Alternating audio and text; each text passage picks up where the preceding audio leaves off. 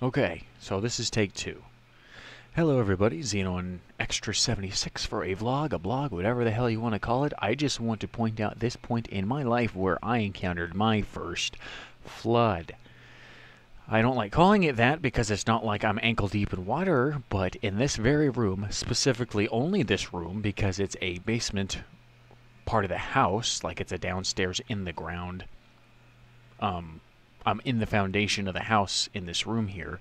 We have encountered a water leak somewhere, and it's caused this specific room only, the one that's, in my opinion, the most used room in the whole house because I have no life other than work, and I sit here and do stuff on my computer. So this is the chosen room that has been blessed with water leaking into the carpet. Again, it's not like it's ankle deep in water. In fact, the problem still isn't fixed as of the recording in this video. We're still trying to figure things out, diagnose it.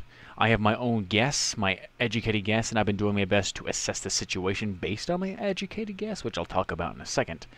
But it's not like it's a couple inches of water or anything. Heck, it doesn't even go to the soles of my shoes. It's just soaked. The carpet is soaked. But the weird thing is, not the whole room is soaked. It's specifically a pathway in this room, and I'd like to show you on the floor here, and I'm not going to bother to because you can't really see with the wet spots, and I've been doing my best to treat it off and on all day today. But pretty much from the wall on this side of my monitor, in an arcing motion, literally like the highest traffic, because you know how I walk through that door. I walk to the seat and plop down. Literally, it creates a pathway from here to there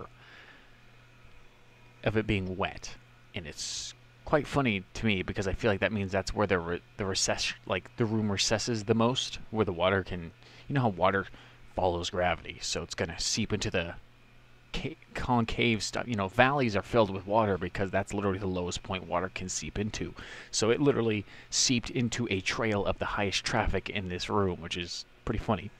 But it's been a pain in the ass to maintain because it started out with just a little spot right here, right where my feet were, and at the time I had a bowl of water because I was de-dusting a couple things in my room, and I woke up to water on the floor where my socks were soaked when I stood here for more than a few minutes, and I thought maybe our cat knocked over the bowl because the bowl had less water, so I got mad at him for knocking over the bowl of water, and that was the end conclusion. Well, next, fast forward next week, it dried up, and then fast forward next week, more water, way more.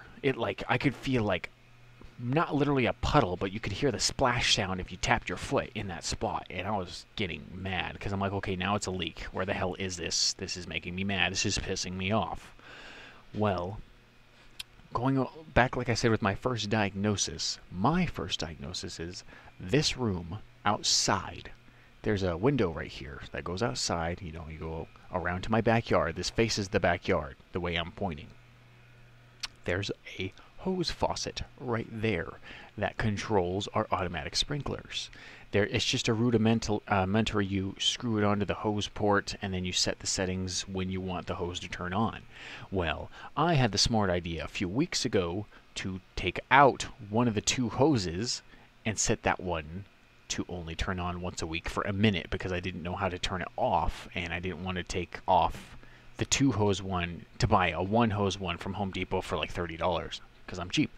So I thought, okay, that won't hurt anything. This is the reason why I assume this caused this problem, because that would turn on the other sprinkler, and then that one every week would spew water out next to the foundation for a minute.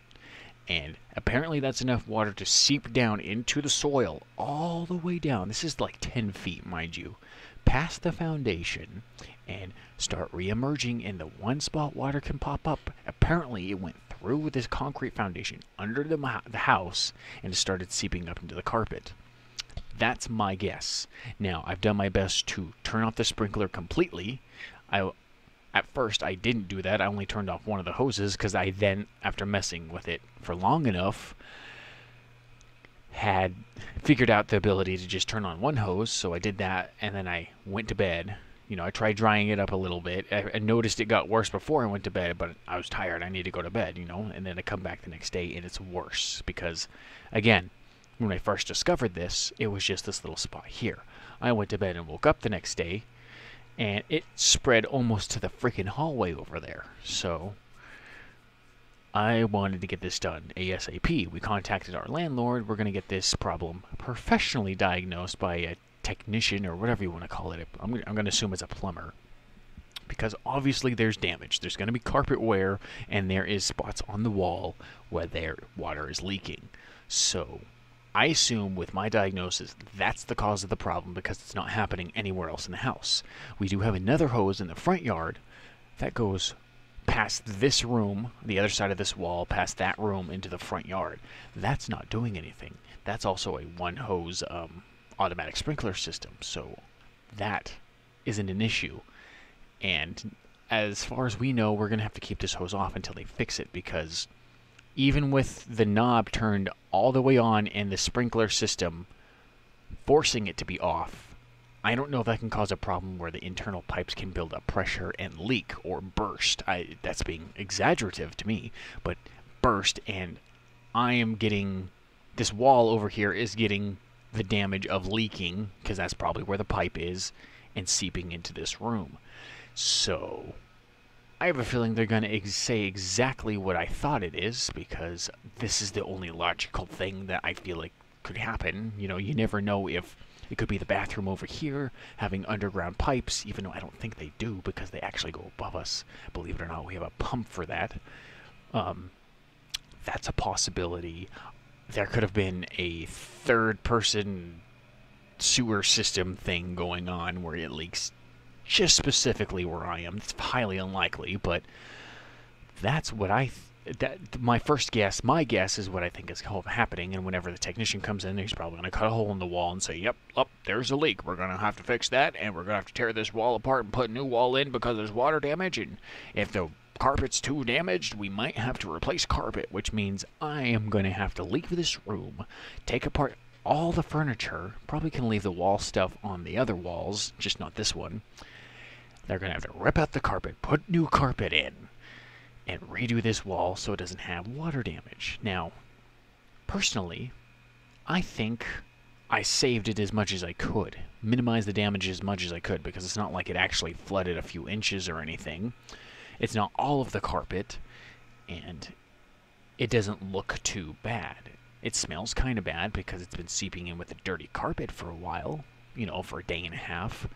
I do have fans trying to circulate air to keep it dry, and ever since I turned that off, hopefully this will stay dry after that, and we can assess the situation. Hopefully those pipes aren't constantly leaking even with it turned off, and we can get this dry, and I can finally move on from this stupid thing, because I'm not gonna lie, I'm addicted to this computer, and me trying to fix this all day. I wasn't on my computer for probably 10 of the 12 hours I've been up today. Like, I've been playing Battlefield, I've been up for 14 hours, so I finally turned it on once I got food, because I was so freaking hungry trying to fix this problem. The only way I've been able to fix it, because we don't have a shampooer. We have this really tiny one meant for cleaning up pet messes, which I've been using, but I ran out of charge. But I've been doing towels, lots and lots of towels, and I always put it on there, wait till they're soaked to the teeth, and then put them back in the dryer and dry them for a few cycles, and then bring them back out and do it again. So I've been doing that off and on. And this has been very interesting, and we'll see how this comes to. But I just find it funny that this happened in the one room that always has me in it, and I'm the one who's home the most, so it's like, gosh dang it. And double gosh dang it, because technically, I think I caused this problem by myself for trying to optimize the sprinkler system there. I can't remember if I told that story earlier in this recording, but that's my theory. I feel like this is all self-harm. Now, hopefully it's covered with renter's insurance or their landlord, because they said it flooded before we even rented here. They said they had to put in new carpets when it flooded before. So for all what I know, or everybody who lives here, because my brother and his girlfriend live here too, this happens because whatever problem they fixed happened again. Except we caught it this time, and it only spread to this room, because when they said it flooded here, it went all of the basement. All of the basement. So, who knows? Who knows? probably post a follow-up whenever this gets solved. But this is very interesting, and yeah, just wanted to post it for anybody who wants to hear a guy talk for about 10 minutes. And just so I can archive this, so in the future I'll be like, oh yeah, I remember in 2021, during the pandemic, blah, blah, blah, blah, blah, I had a flood happen to me, but it's not really a flood, it's just a little bit of leaking, blah. So, yeah, hope you enjoyed this vlog video thing, and honestly, I really wanted to make it for archival purposes and to force me to edit a video, because I really need to get, talking too fast. I really need to get in the habit of editing videos again constantly, or else I'm never going to make videos again.